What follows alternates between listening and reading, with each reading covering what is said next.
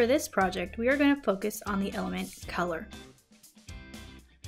You will need your elements booklet and tracer from the last video, a pencil, and your choice of media, possibly scissors, glue, or a permanent marker. Let's take a look at the different color schemes we could use. Warm colors are red, orange, and yellow. The opposite of that is cool colors, which is green, blue, and purple. Then we have complementary colors, which is red and green, blue and orange, and purple and yellow. Then we have monochromatic colors, which is one color, just lighter or darker. And then we have analogous color schemes, which is any 2 or 3 colors that touch each other on the color wheel, like purple, red, and orange, or yellow, green, and blue. In this project, you are going to create a color scheme using your silhouette. You can showcase warm colors, analogous colors, complementary colors, or monochromatic colors in your panel. Label your color scheme on the backside of your panel. The first thing you're going to do is trace your image that you made in the last video into the center of your panel.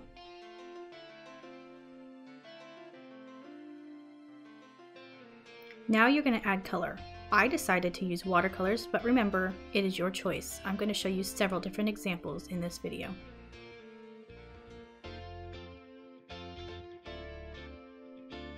In this example, I'm using analogous colors. I'm using red, purple, and blue. They all touch each other on the color wheel.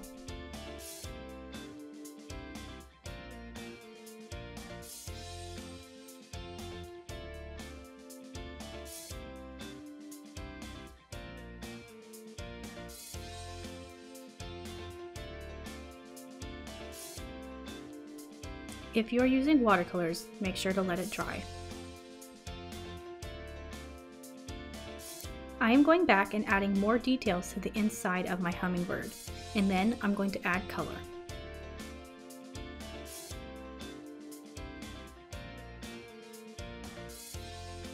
I decided that I wanted the focus of this panel to be on the analogous colors, so I decided to color it in with a black Sharpie marker.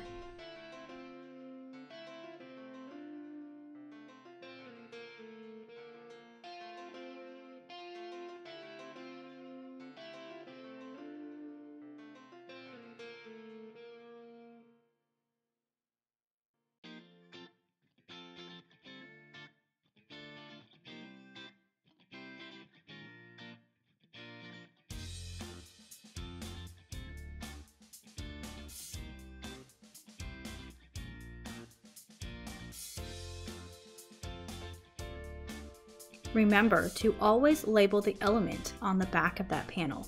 This one is color, so I will label it color. Also, label the color scheme. Mine was analogous colors. And here's my first example using analogous colors in watercolor. Now for example number 2.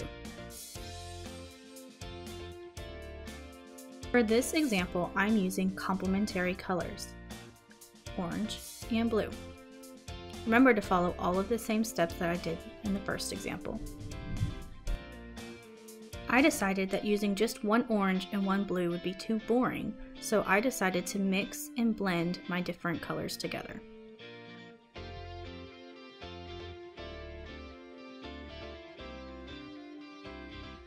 And here's example number 2 and example number 3. Following all of the same steps, on this one I'm going to be showing you the monochromatic scheme. One color, just lighter and darker. So I have several different shades of purple. You can also see another element of art in this project, value. That is what makes it look 3D. That is the shadows and the highlights that you see on here.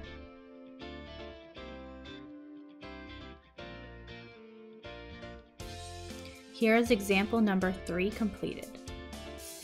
And one final example number 4. This time I'm going to be showing you warm colors, that is red, orange, and yellow. Also, this technique of coloring with washable markers. And then I will take a paintbrush in water only and just paint over it and watch the colors blend together. It's a pretty fun technique. Try it. I hope you got some great ideas and techniques and different things for you to try. Remember, be creative and create your own.